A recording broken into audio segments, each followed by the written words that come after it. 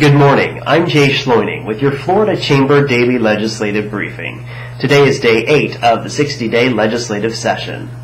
A Senate committee passed a paycheck protection bill on Monday. Senate Bill 830 is sponsored by State Senator John Thrasher.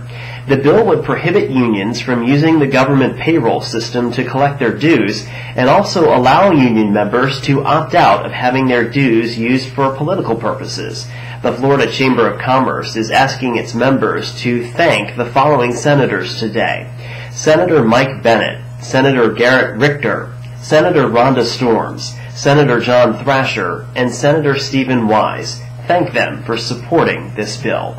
A House committee also passed an expert witness bill on Monday. House Bill 391 is sponsored by Representative Larry Metz. It would require judges to consider if an expert's testimony is both reliable and based on sound science.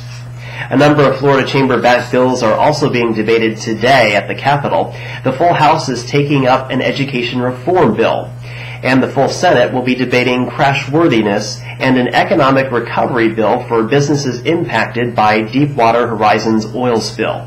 Committees will also look at property insurance and seaport security today. Thanks for watching today's Daily Legislative Briefing. I'll be back tomorrow with another Florida Chamber Daily Legislative Briefing right here on floridachamber.com.